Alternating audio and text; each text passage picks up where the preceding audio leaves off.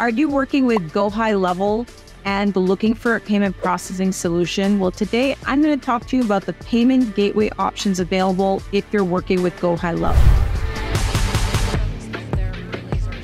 My name is Maria Spratis, and I help thousands of 7- and 8-figure merchants figure out the complex world of payment processing and find reliable solutions to support their businesses. Today, I really want to focus in on GoHighLevel. GoHighLevel is a software that a lot of online businesses use, particularly agencies.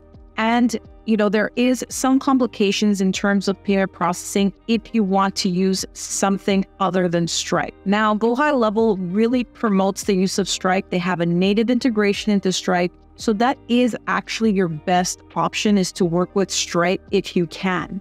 Now, as you know, if you've been following me for a while, Stripe is not necessarily the best suited for most online businesses, especially if you're tagged as high risk or you're selling digital content and you have subscriptions. Stripe can actually be your worst enemy because they do not support high-risk businesses. And then if they do, they're very quick at shutting down or suspending your account if anything goes wrong or if you get a couple of disputes and so forth. So you may be wondering, well, I'm on GoHighLevel. My whole setup is done there, and I really want to use another service other than Stripe. Now, if you're wondering what other options are out there, there are several other options that work with GoHighLevel, but they are not native integration.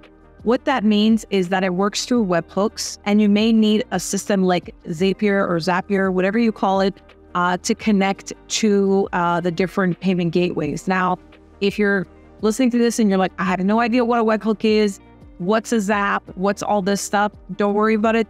GoHighLevel does actually have a way that they walk you through. It's not that complicated to add it. There are gateways supported like Authorize.net, NMI, other service providers like Square, PayPal are also supported on there. You just have to take a couple of extra steps.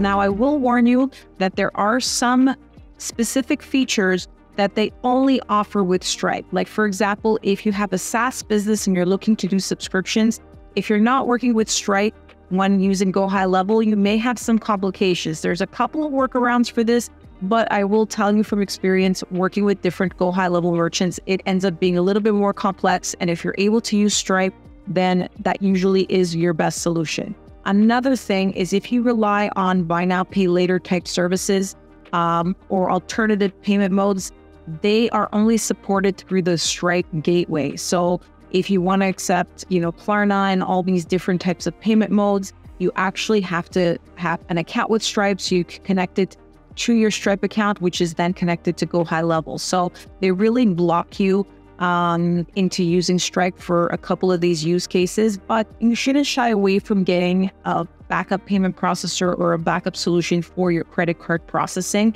And when you're looking at the solutions, you're like, oh, that's not that many. But NMI and Authorize.net are payment gateways. They're simply softwares that allow you to connect to thousands of different payment processors. Like, for example, my company, DirectPayNet, we can connect to either of these two gateways. It's really a snap. It's very simple. You get a username and password, and then you go plug it into your GoHighLevel account, and you're ready to go. So these options alone actually open you up to thousands of different payment processing solutions. And I would suggest, regardless of whether you're using Stripe with GoHighLevel, to always have yourself a backup for your credit card processing, because it is a primary function of your business to be able to accept credit cards. And you cannot rely on a company like Stripe that has very little customer service, very little support for you if things go wrong. So you want to have your backup ready and in place. Now, if you're watching this video and you're wondering, should I work with GoHighLevel? Is this a good software for my business and so forth? I will tell you, it depends. Now, my personal opinion is that when a software really limits you on payment processors or different integrations, it's not my favorite type of solution, because I need flexibility in my business. I need to be able to add different solutions or integrate different options in my business to be able to grow, get competitive pricing, offer better services to my clients. And I do feel like GoHighLevel really kind of pigeonholes you into using Stripe. And as I said, if you've been watching my channel or if you've been burned by Stripe, it is very difficult to get your account back and to get things up and running. So, having a native integration only to Stripe, to me, is not the greatest feature of GoHighLevel.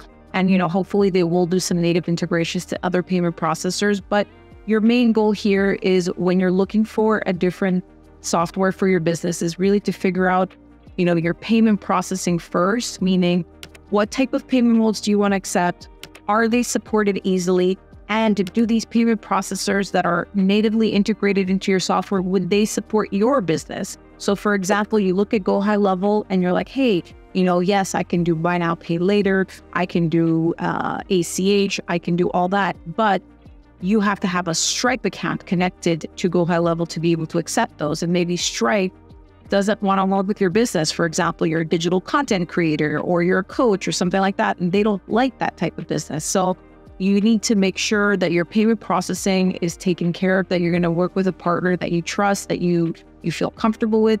And then once that's done, then you kind of backtrack into software, in the sense of like, now that I know which payment gateway, which payment processor I'm going to work with, now let me look at features that I need in my software, affiliate management, different accounting features, different campaign features. And then once you do that, you can really go ahead and pick the best software. Now, if you are already with GoHighLevel, probably since you're watching this video, switching is not the easiest thing. And I know that you have a lot of stuff built in your business around that software. So your best bet is really to try to work with Stripe, try to get all the features that you can with Stripe, for example, for alternative payment modes, like ACH, buy now, pay later, and so forth, and maybe have them as your primary for your credit card processing. But work on getting a backup, because I guarantee you there is nothing worse than getting one of those Stripe shut me down emails or notices, and then your business is really, on a standstill until you figure stuff out. I hope you found this episode helpful. I will link down below some issues that some of my clients have had with Stripe. So if you're watching this, just be forewarned that there could be some issues and to be prepared for it, and have yourself a great day.